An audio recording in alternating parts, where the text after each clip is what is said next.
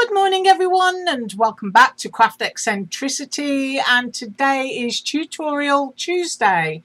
If it's your first time here, expect to see errors and mistakes because that's usually what happens on my channel. But anyway, we're here today with one of the dies from the design team haul yesterday, which is a Nicole design from Surprise Creation Store, and we're going to do the snow globe easel die. This is a great die. I can, fully measure it up when it's made, and you get the base, you get the globe, you get the easel die base. Now you need to cut two of these. I will show you that once I've run off and cut my paper. You've got the snow for the globe. You've got two sizes of tree there. You've got snow that goes around your house and snow that goes around the house door. You've got a lantern and you've also got a truck. These are great things that can be used as the stops for the easel. Now, it's always, I think, important that if you make an easel card for someone who may never have received an easel card before, pop some instructions in there for them so that they know it's not something floppy that lies down flat, and that they know it's something that will stand up. So that's just a useful little pointer we're making and giving easel cards. Right, I'm going to dash off and select my cardstock, and I'll be right back. Okay, so here we go. I chose Dollar Tree foam boards because it's nice and thick to do the snow on my globe, and I also chose it for the roof and the door. And I've done my little house in a pastel sort of pearly pink cardstock from Joanne, and all of the cardstock that I'm using today is from Joanne. So you can see the snow goes around like that, and then the snow will go on the door like that, and that will give that bit some lovely dimension. I've cut 3 trees because I want a big and a small in my scene. I haven't got a clue which way around I'm going to do them yet. And I've also cut, excuse my throat, the little red truck. I think I might run off actually and cut some inners in black. And then I've cut another little tree which is going to go into the back of there, and that's going to become the stop on my easel. And I've cut 2 bases, one for the card and then one for the base of the card, so that my little truck and tree will be the stop for my easel card. Of course, I am going to show everything on what you do with that, but I think I am going to run off and cut black because I forgot to do that. And then this lovely sort of like Swiss dots paper from Joanne. You can see you've still got your stars cut out there that are all part of that globe, but I just thought that would give it sort of like instant snowfall. And then I've cut 2 of these and cut that piece off. So what you're going to have to do here, I'll show you how to fold this before I run off and cut the black for that. And that is, you fold this towards yourself. Make sure that it's lined up nicely, and then crease. Yes, I do have a bone folder on my table for a change, and I'm just going to go down on that a couple of times because I have used really thick quality cardstock. Now you can see that I've got the nice side of the cardstock facing me, because we're always having this discussion. You can see, look, when your plates are worn, the cardstock gets a bit dinged up. I wish somebody would sort of like create non-marking cutting plates. And if my camera's a bit wonky, I do apologise. So we've got the nice side facing up. That's our easel section. And if you look here, you can see there is a score line, and it does show through that side. This is where we're going to put our tape. That's the only bit of tape that you need here, and that is where it's going to go. So I'm going to do that before I run away and cut the black for the wheels.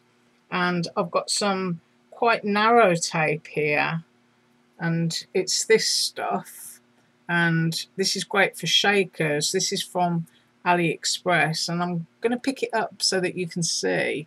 And I'm just going to go along that very edge down there. And of course this is where I start getting all wobbly because I've got the camera in front of my face. And I'm just going to put it along that edge. I hope that you can see everything. Easel cards are super easy to make. And then we are going to peel off the tape, she says, hoping that it's stuck down first of all.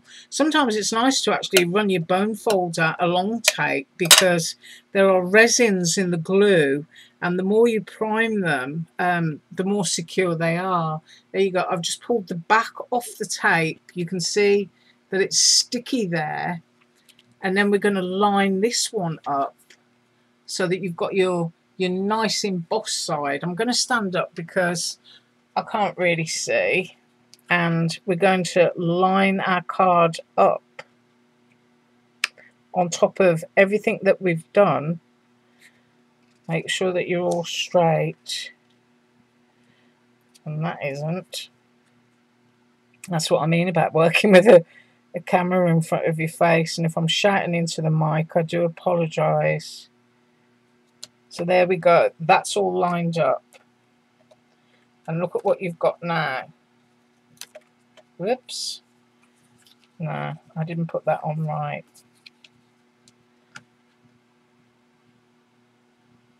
I'll go quiet while I do it.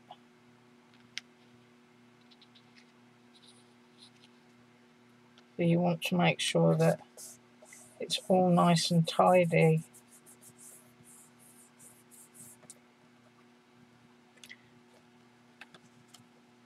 And that is what you've got. And this piece here, do you know, I forgot to score it. I told you, didn't I? So if that pops off there, it's because it's not scored. So I'm just going to do that now because I'm really naughty. There. And it's just that easy. So if I hold it sideways, you can see that little bit there is glued to there. And then this is what's going to be the stop for my easel, which is why I cut a second one. Okay, I'm going to go and cut some black for the wheels and I'll be back. Okay, so I cut my black for my wheels and you can see the two little dots there. And there isn't anything that's going to hold them in. And this is where I usually use my double-sided tape. But as this is going to be dimensional, I'm actually going to use my Dollar Tree foam pads, and I'm going to remove one and I'm going to cut it up so that it will fit into that section, but without it sort of like, you know, sticking out where the person who receives the card is going to see a bunch of white. So I'm trying to get myself in picture there, and I'm popping that piece down and I'm going to cut a little bit off there, and I'm probably going to use that somewhere else. And I've got a piece there. Right, I'm just going to pop that on my mat, and if you can see, look, you've got the glue sticking through the back, but because this is going to be the dimensional stop, you've already got your dimension on there, so you've saved a bit of time. I'm hoping that little piece will fit in there. There we go. So we've got our pads on the back and we've got sticky where the wheels are going to go. So I'm going to get my pickup tool, and I think we're going blurred again. Let's see if I can bring the camera down. And then I might have to just move stuff in there. There. Right, so I'm using my pickup tool, and I've got that on there, and I'm going to pop it in, and then I'm going to grab the other one and I'm going to pop that one in. So now I've used the side of the sticky pad to hold the little black wheels of my truck. Right, I just need to go and get the mail lady at the gate. I'll be back in a second. Okay, sorry about that. I do love my mail lady, so I do have to go out and see her. Right, so we've just put the wheels onto the little red truck, and I've got my little sticky pads there now. So that's given that piece dimension and also been able to hold the wheels in place.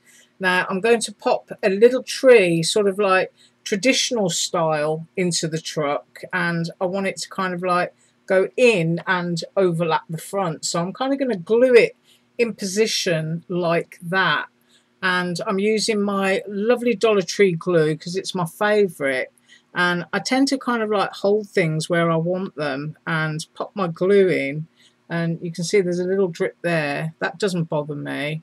I'm going to hold that bit now so that it glues in position, and then I'm going to go behind the truck to glue the rest of that little tree in place. And that's kind of like how I want it, sort of like with a stalk hanging out of the back there. So that is now going to dry, and I'm going to pop that little piece there. Now I'm going to glue my little bits of house together, and as I showed you before, I've used Dollar Tree foam board because it's feather light and it's got great dimension. So I'm going to go around the edge of the house because I'm not sure exactly how much. I'm trying to get back in camera again. The Dollar Tree foam boards will overlap this, so I've just piped down a line of my Dollar Tree Jock glue using my Aliexpress bottle. You don't have to use anything fancy, and then I'm just going to pop that down onto there. Now I want to make sure it's even, and I think it is, and if it's not straight, once again, I do apologise. I think it's straight though. And now I'm going to go around that little door there and just on the outside of it, and I've got my glue on, and now I'm going to pop that on, make sure it's even. And if it's not, I have got my pokey tool here somewhere, so I can sort of like glide it over a fraction. I think that'll do it. So we've got snow at the door, and we've got our snow on the roof. Isn't that cute? This is even though I'm sort of like, you know, messing around and taking my time here and I'm chatting and whatnot, this is a really quick and easy thing to do. Great sized pieces. I like to put my finger in there because I know quite a few people do have problems with their hands. So now we've got our little truck, we've got our little house with its sort of snowy icing on there. You could do this candy style actually, and you could sort of like put sprinkles and glittery bits up there if you wanted to. Right, so that's my snowy top, but we need to pop these down, and I need to pop this on. Now you need to sort of like wiggle it around and sort of roughly decide the size of border that you want for your pieces, how high up and whatnot you want to pop your snow globe. So I'm going to go about there, I think, and I'm going to need it to be straight, obviously, so that needs to come over just a fraction, but I can see mine is sort of like halfway through that curve, and I'm going to stand up to do this again, so I can take it off confidently knowing where I'm basically going to put it. And I'm just running some glue along the back there.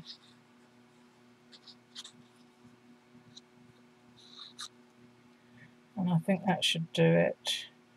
I don't like to kind of like put too much toward the edges because when you squeeze it down, it's well, it's liquid, isn't it? And it squeezes out. So I can see that I want it to be there, and I need it to line up. So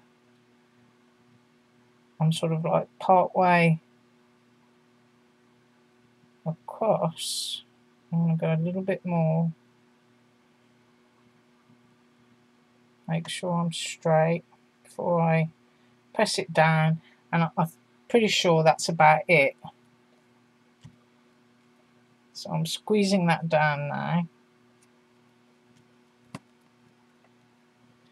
And then of course my snow globey bit, the stand of it, is going to go under there. So I hope you can see that. I really do love this paper. I have to say, Joanne at the moment with its cardstock is really outdoing itself. It's a pleasure to go shopping in there and actually buy individual sheets, and it's such great quality. I mean, they're doing all sorts of plaids and they're doing dots like this, and you can get sort of like spring flower type designs, and just really nice.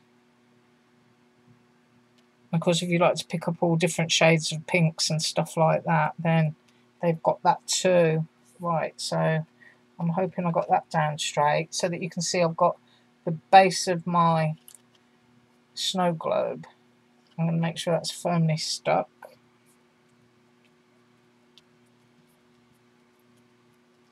And then onto there, of course, I've got to pop my snow.